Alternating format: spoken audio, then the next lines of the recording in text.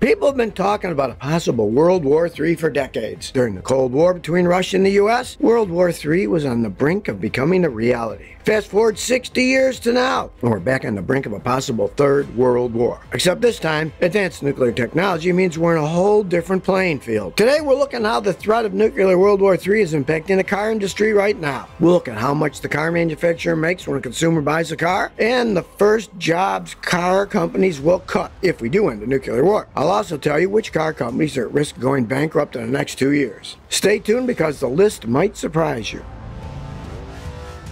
The global pandemic changed the car industry. Factories, showrooms, and dealerships shut down in an instant. U.S. car sales plummeted 40% in a month. In Chicago, LA, and Atlanta, traffic went down 70%, and many people liked it. Now we survived the pandemic, and everyone's trying to return back to normal. When car factories reopened their doors, they were met with shortages of key parts and labor, and consumers were met with disappearing cars. In 2021, there were about 1 million less vehicles than normal on dealer lots, and we're still seeing parts and car shortages today. At the same time, demand for consumer electronics shot up, and so did demand for semiconductor chips. That's one of the reasons why the car industry has been suffering from a shortage of semiconductor chips. This year in 2022, car prices have been at record-breaking all-time highs because of high demand and global shortage of computer chips. With car prices as high as they are now, how much profit are car makers making from them anyway? Most consumers think that car manufacturers get between 10 to 20% on every new car they make. The truth is, it really depends on the manufacturer and the model. The top premium brands make around 20% in profit. Porsche is considered by most analysts to be the car maker with the top profit margin. Porsche makes a profit around 20% or more on a model's retail price, but other brands make about 10% or lower. Now, that's not necessarily a bad profit margin. In fact, in 2020, the average profit margin for car manufacturers was only 5%, and that's after spending billions of dollars on research, development, infrastructure, and other expenses. How expensive is it to produce a car anyway? Well, every car maker has two types of costs: fixed costs and variable costs. Fixed costs are mandatory costs that stay the same regardless of the number of cars manufactured. This includes things like the cost of maintaining a facility, finding suppliers, building and testing prototypes, training workers, and adding new tools and technology. Research and development is another important fixed cost. Every time a car maker decides to make a new model, they need to do research and development and thorough testing. In some cases, research and development can take years to complete. Research and development makes around 6% of the total production costs. In 2020, Volkswagen allocated $16.5 billion for research and development. That came out to around 7.6% of their revenue. But it's Tesla that actually spends more in research and development per car than any other automaker by a long shot per car. Tesla spends a total of $2,984 on research and development. That comes out to 3 times the industry average of about $1,000 a car. That figure is also higher than the collective research and development budgets of GM, Ford, and Chrysler. Tesla also spends the least in advertising per car sold. And then there are variable costs. Variable costs change depending on the volume of cars produced. Raw materials, labor, and distribution are all variable costs. So if a car maker decides to produce more cars, they'll need to hire more workers, and so labor costs go up. Skyrocketing oil and new raw material costs due to Russia's invasion of Ukraine is another example of the volatility of variable costs. Raw materials make up about 47% of the manufacturing cost. Steel alone can be almost 22% of a company's operational costs. Direct labor can make up about 21% of the total cost of making a car. Labor costs are usually per hour. In general, it takes about 17 to 18 hours to assemble parts of a car. And for smaller cars, the assembling process can take 11 to 12 hours. The average Ford car today sells for around $22,000. In 2017, Ford's profit margin was just around 5% before taxes. So if Ford were to sell a $22,000 vehicle, they'd make a profit of around $1,100 and a gross margin of $2,200, which in retrospect isn't as high as you may have thought initially. So let's put it all together. If there's a nuclear war, which of these expenses would car makers cut first? Since Tesla is already spending the least in advertising costs, and they're at the top of the EV game, you can see that advertising cost is less of an imperative to them. If there's a nuclear war, we'll be seeing far less car ads. So if you're a car company with facilities in the country that faces war or nuclear threat, well, obviously you'll consider relocating your operation to a safer, less politically volatile country. That's why Daimler Truck, Ferrari, Ford, Mercedes-Benz, Stellantis, Toyota, Volkswagen, and Volvo has either pulled out of Russia or limited their exports to Russia. Another cost that can be cut is human resources and labor costs in the event of nuclear war. It's not unheard of to see massive layoffs. And if the Russian oil sanctions have taught us anything, it's that a car company may not even have a choice on which expenses to cut. For example, Say the country supplying the raw materials you need for your car is suddenly no longer an option. Even though you have the funds to buy more materials, now you've lost your supplier, so you have to find an alternative source. In the meantime, you have to figure out how to prioritize the materials you have left. Here's a question. Is it possible for a major car company to go completely bankrupt? Believe it or not, yes. It's easier to go bankrupt than you might think. Take Aston Martin, for example. Since 1913, they've gone bankrupt 7 times. It first went bankrupt all the way back in 1924 when it was owned by Lionel Martin. A few bankruptcies later, the company was bought by David Brown. By 1972, David Brown was actually able to pay off all of Aston Martin's debts. But only 2 years later, in 1974, the company was back in bankruptcy. Well, look at Lamborghini. It's been sold 5 times since 1963. After going bankrupt in 1978, the ownership of Lamborghini bounced around from company to company. Finally, the company was taken over by Volkswagen in 1998. Volkswagen had just placed Lamborghini under the control of the Audi Group, which gave the brand name a boost in sales they needed. Since then, Lamborghini's vehicle sales only noticeably dropped for a short time after the 2008 financial crisis. Even a singular car model itself can be enough to bankrupt a company. A case in point is the DeLorean DMC-12. It was at the height of popularity after it was featured in the cult classic movie Back to the Future. Former GM executive and engineer John DeLorean established the company back in 1975 with an investment sum of over $200 million.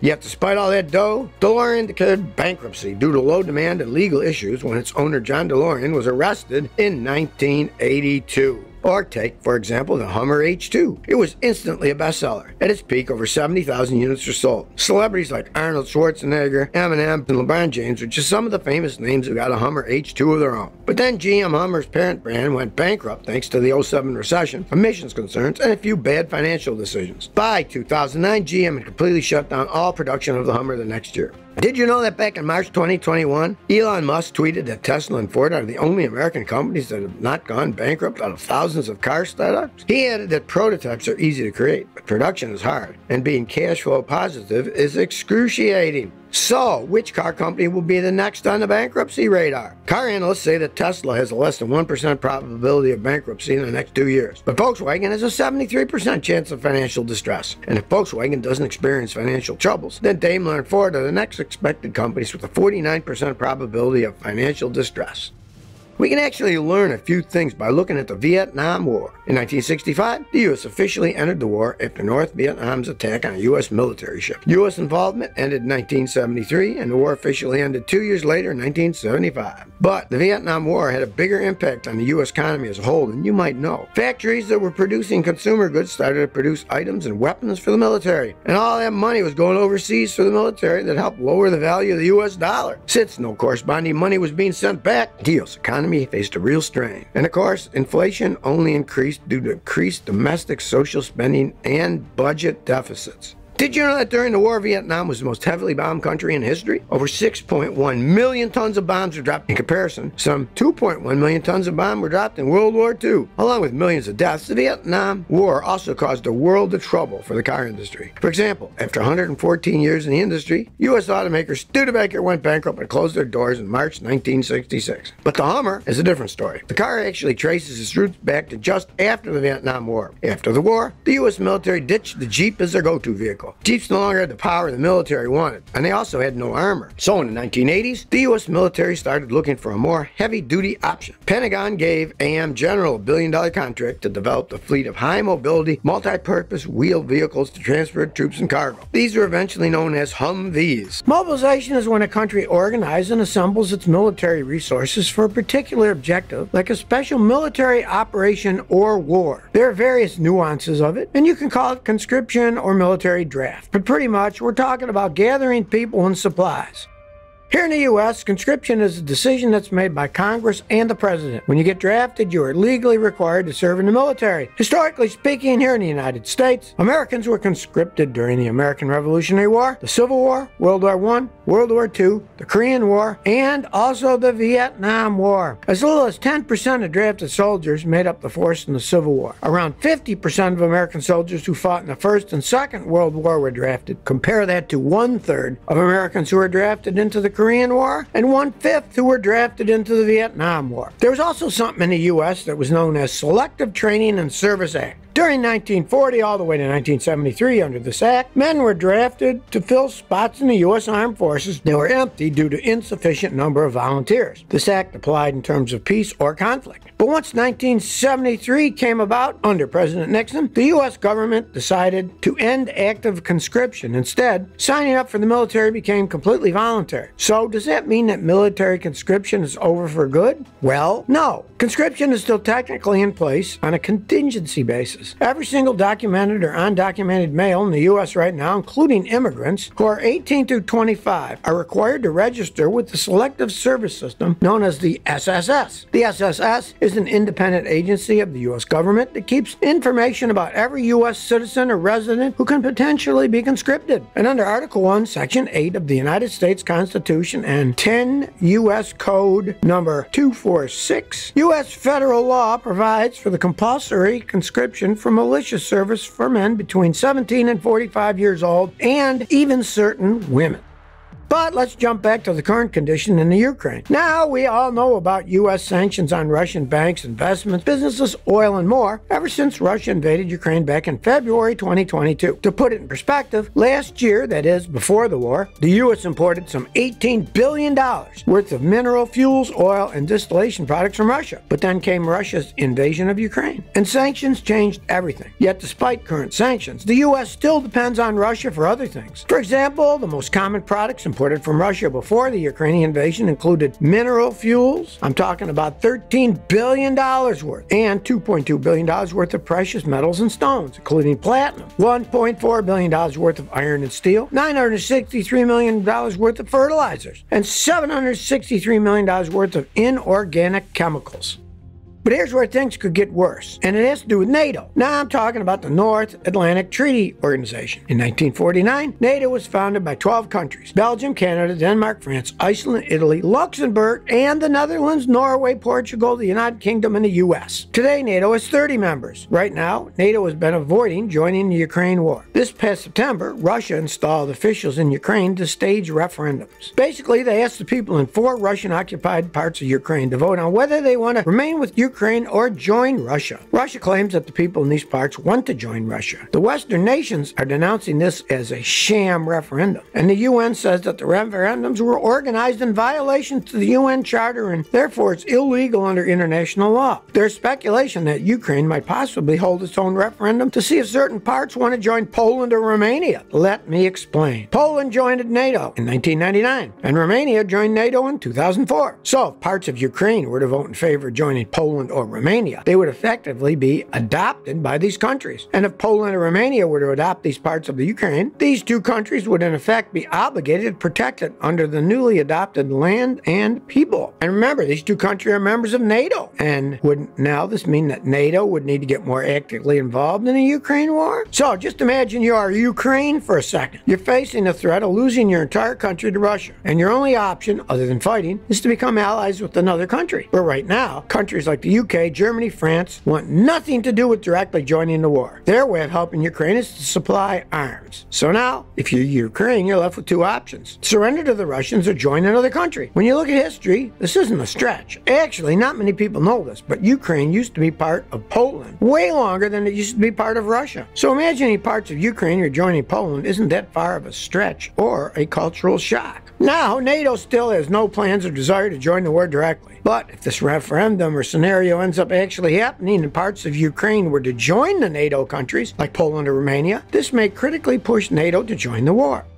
What next? Well, to answer that, we have to go all the way back to the reason why Putin invaded Ukraine in the first place. In a 5,000-word essay on the Kremlin's website, Putin claimed that Russia and Ukraine were one people. And he further claimed that Ukraine didn't exist as a separate state and that it was never a nation to begin with. Once Putin put his words into action and invaded Ukraine, this left many people wondering if Putin will also try to reassemble all the countries that used to be part of the old Soviet Union. But here's the thing. Some former Soviet countries, like Latvia and Lithuania, are now a part of NATO. So if the war comes to a NATO country like Poland, what would stop Putin from attacking other ex-Soviet countries that are now part of NATO? Ukrainian President Zelensky has already repeatedly called on NATO NATO to enforce a no-fly zone over the Ukraine. But NATO leaders have so far decided that a direct confrontation with Russia like this would be too high of a risk to take presently. Then there's Article 5 in the North Atlantic Treaty. Any NATO member can invoke Article 5 to call for support from fellow NATO members. So far in history, this article has only been used once. It was actually used by the U.S. after the infamous 9/11 terrorist attacks in New York and Washington, D.C. But here's the thing. Article 5 is not an automatic guarantee that every NATO country will send soldiers to assist in the event of attack. What Article 5 does say is that military action is an option for the alliance's collective defense. But if this article is invoked by a NATO country like Poland, public statements from Westminster have left many expecting the UK to honor their obligation to join the fight.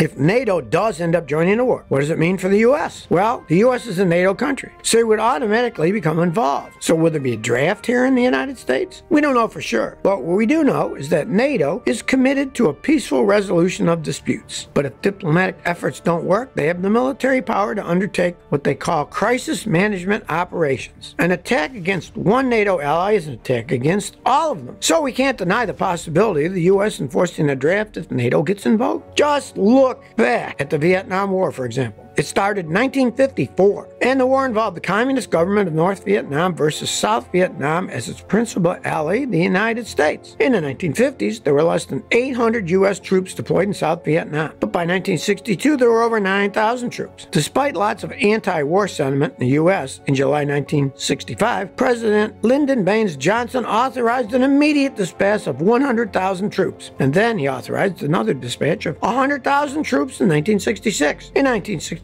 some 35,000 protested against the Vietnam War. Between July 1966 and December 1973, more than 503,000 U.S. military personnel deserted the Army. Ultimately, over 58,000 Americans were killed in the Vietnam War. After American troops returned home from 1973, America learned that we had spent more than $120 billion to help with the conflict in Vietnam. This led to mass inflation that only got worse during the worldwide oil crisis in 1973, with skyrocketing fuel prices. Russian mobilization has already had a major impact on the car industry because of the sanctions on Russian crude oil. There were shortages across the globe. Gas prices spiked, and so did car prices. When Russia first invaded Ukraine, multiple car companies like Ferrari, Stellantis, and Ford refused to conduct further business with Russia. Other companies pulled out due to parts shortages and low stock of tech equipment needed for the vehicles. Several weeks ago, another car brand was potentially added to that list, Mazda. In 2021, Mazda sold 30,000 cars, but the Japanese brand apparently wanted to end vehicle production at its joint venture plant in Vladivostok. The previous March 2022, Mazda announced they'd be ending exports of parts to the Russian plant, and that would end production after stocks ran out. And then Toyota announced they'd end their car production in Russia because of the interruption of key materials and parts supplies. But look, it's not just car companies that are pulling out of Russia. The war is impacting global output. The Organization for Economic Cooperation and Development announced that by the end of 2023, Russia's war in Ukraine will cost the global economy $2.8 trillion in economic output. Just look at Twitter and Elon Musk. Rumors say that Elon Musk initially backed out of the Twitter deal because of the possibility of Russian mobilization and nuclear threats. So you can see that conflicts and wars really push corporations to react and change their strategy. Let's face it, war is risky in business. Look at the dollar impact. Just look at Google. Back in May 2022, Google's Moscow-based subsidiary announced plans for bankruptcy. The reason? Russia's seizure of its assets made it impossible for Google to operate in that country. On top of that, Google confirmed that they moved most of their employees out of the country. But war doesn't always lead to bankruptcy. It can also take the other route. During the Vietnam War, many American companies actually profited from the Vietnam War immensely, even some that were initially heading toward bankruptcy. Logically, the companies that do well during wartime are those that develop weapons, aircraft, and chemicals. But you know, the worst energy crisis in decades is currently happening across the globe. Expanding natural gas infrastructure is not cheap, and you need to invest in it for years before seeing any major results you can actually use. Suppliers are unlikely to have the capacity to increase gas flow to Europe to an equal or high volume to replace Russian gas that was lost. The worst case scenario for companies would be the mass shutdown of any manufacturing industries that rely the most on natural gas. In the UK, Czech Republic, and Germany, people have already begun protesting exorbitant electricity bills. If things don't get better soon, expectations are that public protest will only get worse. But now you tell me, do you think NATO or the US will be pulled into the war? Please share by commenting below. If you like this video, please like, share, and subscribe. Thanks for your support.